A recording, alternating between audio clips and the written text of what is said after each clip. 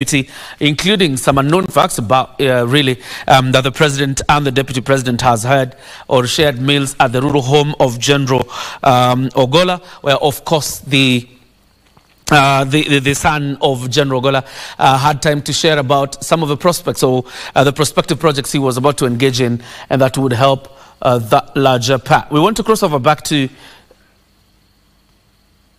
what you have, our live pictures there of military officials as they continue to troop in ahead of the final ceremony that will lead to the interment of General Francis Ogolla. This is how the program looks once the body has arrived at his rural home. And you can also see this are the officers that will do what is called the last post.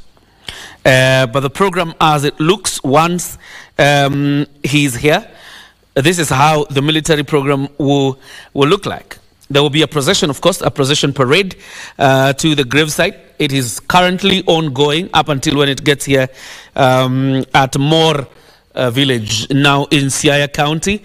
There will be a military honor again, and then a minute of silence in honor of General Ogolla. Then there will be that trumpet, which is called the last post, and that means then that the general very impactful will be in his honor as the last post. After the last post, we'll see a 19-gun salute, just like we saw yesterday at the Ulinzi grounds in Langata. We will see yet another 19-gun salute in honor of General Francis Omondi Ogolla. And then after that, there will be a wreath-laying ceremony.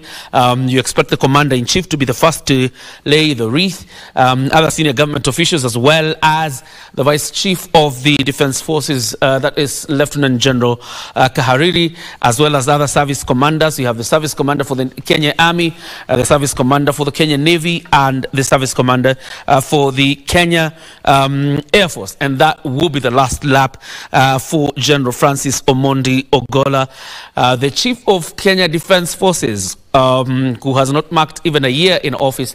Remember, he was appointed on the 28th of April 2023. On the 28th of April 2024 is when he would have marked 1 year in office as the man in charge. But as fate would have it, the general has left us albeit too soon. This is a procession now from Senator Obama, Kogelo Primary School. That procession is headed towards Mourners village, where the general will be laid. It's a short ceremony that does not bring together members of the public. The family has requested that it will be a close family event. And you heard the State House MC announce, unless you got a brief from the family to attend that event, the rest will be able to view the event or the final ceremony from the screens erected at Senator Obama Primary School. And therefore, just close family members and the Commander-in-Chief, that is the President, the Deputy President, and probably a few officers, including the Cabinet Secretary in charge of Defense, Aden Duale, and the rest of us will see that from the screens. But not to worry, the KBC cameras are at the gravesite. You will also get an exclusive view into the final rites that are being accorded to the General Francis Omondi Ogolla. This is a general who had a very interesting lifestyle, of a very powerful person, but yet chose to live a humble life, a very simple life. A man who read the Bible cover to cover. He made it a ritual. Annually, every year, the general would read the Bible cover to cover. And that is who this man was.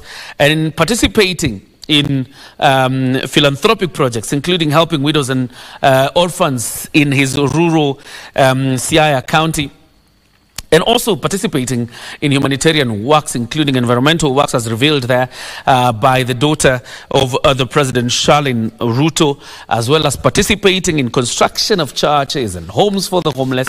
That's who General Ogolla really was, not just to the country, but even to his people in Siaya County.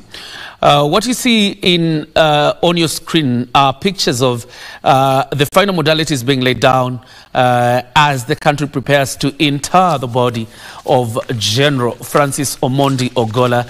And these are the honors. One last time, the outriders there leading the convoy are heading towards Moor village to lay the body of General Ogolla to rest. And once they're at the homestead, we'll hand over to the team there so that you can be able to listen in and get to understand some of the meticulous things that will be done by the Kenya Defence Forces in honor of their commander. It is a ceremony of fasts. Why?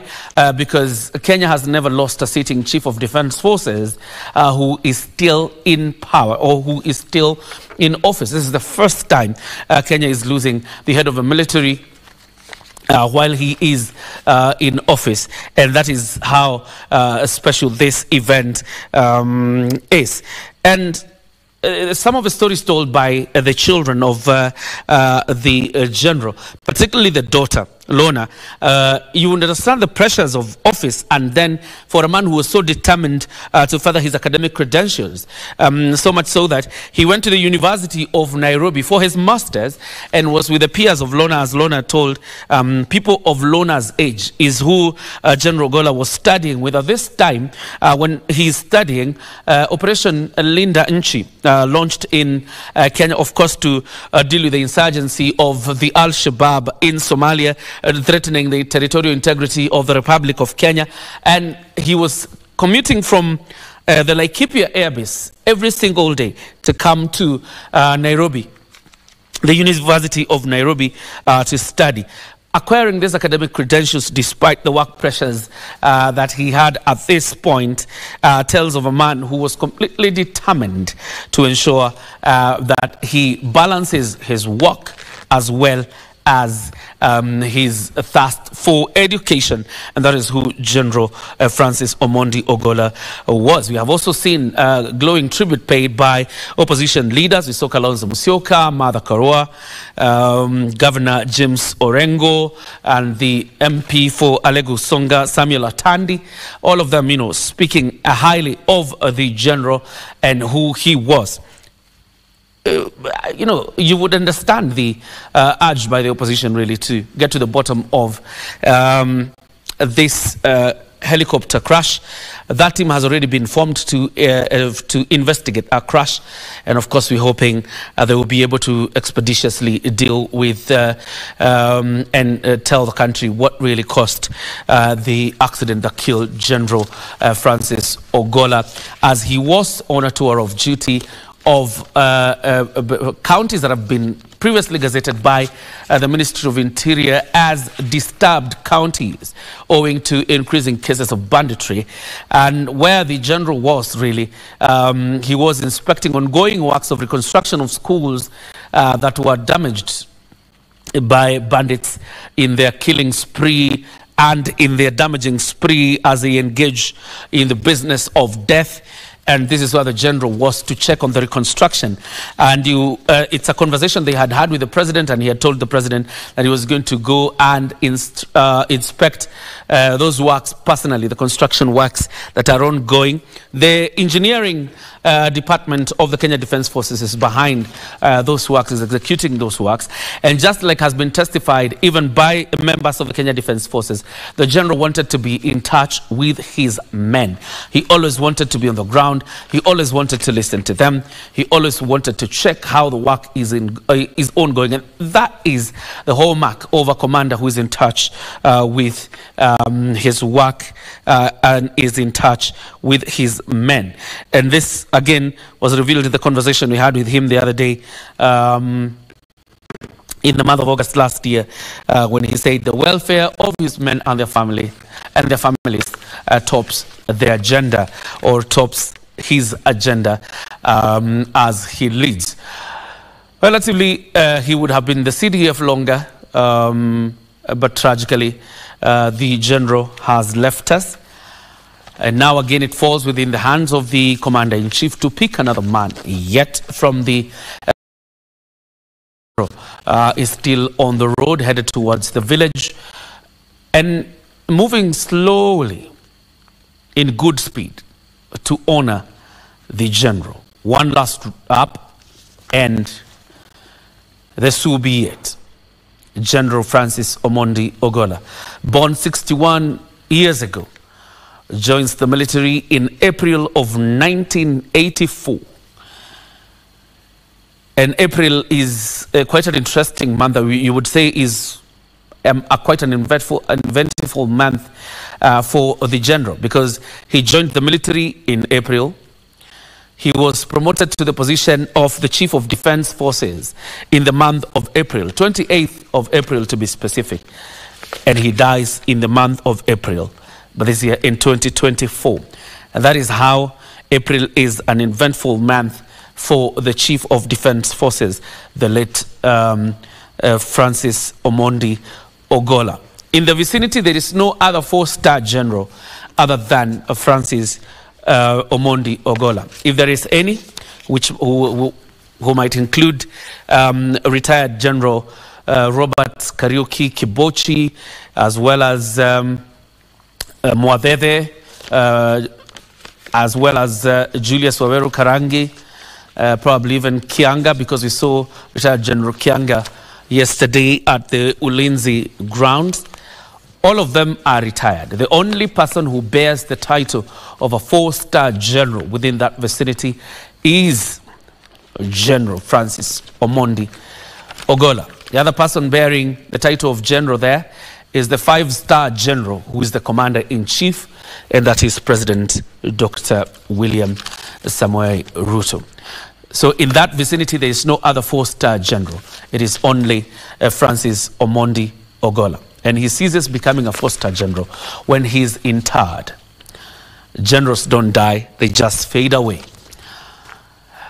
And his sword, the ceremonial sword he used to carry, his heart, signifying his seniority, as well as the robe around his waist, will be handed to the family alongside the Kenyan flag, and probably even the Kenya Defense Forces flag will be handed over to the family as souvenirs for the remembrance of the works and the tour of duty of General Francis Omondi Ogolla, who spent 40 years of his life dedicated to the service of country, and is what you say, for God and country. 40 years of his life really focused on the protection of the sovereignty of the Republic of Kenya. Look at how he dies on a tour of duty. He's a general who dies while working. It's quite an interesting end to his life at this point. So those are live pictures. The convoy is headed to General Ogolla's home in Moor village of Siaya County. It is in Alego Songa constituency. Alego constituency. That is where he will be interred. And you've heard stories of how he interacted with the locals, the rural folk in that village, sometimes even being challenged to be posh, like he's synonymous with the people around that region. But then he chooses simplicity over being too boisterous or being bossy. And that is who General Francis Omondi Ogolla was. From here, after the interment, of course, it is within the purview of the president to decide when to make promotions in the offices, or rather to make promotions and to tell Kenyans who the next CDF would be, although it appears like it's cast in stone owing to the Tonja rules, as is said. But for now, what should preoccupy the minds of Kenyans is to send home General Francis Ogolla to his final rest. A man who was a staunch Christian, believed in God. And in the sermon that has widely been shared in social media, it gives you a story of a man probably who had a premonition. But you get a sense that the general was always prepared for death. Always prepared for death. Those, by the way, in the convoy there are special forces of the Kenya Defence Forces. The men you see running alongside the hearse are not just your usual men.